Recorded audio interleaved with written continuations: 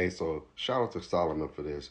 So in an effort for this year to save some money, it's like I told you guys, I'm trying to cut back on shoes and cut back on how many I cop.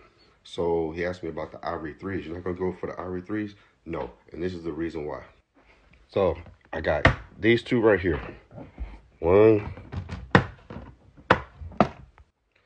Two.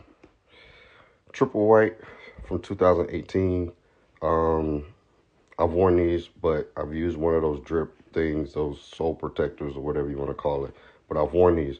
Triple white from 2018. Still good. Nothing wrong with them. I mean, as you can see, some of the leather looks just the same as the Ivory. It doesn't have that double, like, you know, all that stuff. But these are clean. Triple white, 2018, icy bottoms. These are a little bit older. So I have two of these. So this is the Pure Money 3s from, I think, 2007. So you see on the back right there, it's got the Pure Money.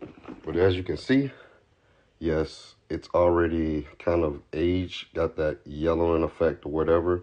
But my dead stock pair doesn't look like that. So it's surprising. I can push on it, but I wear them. So this is the reason why I'm sticking with not buying any and trying to save some money.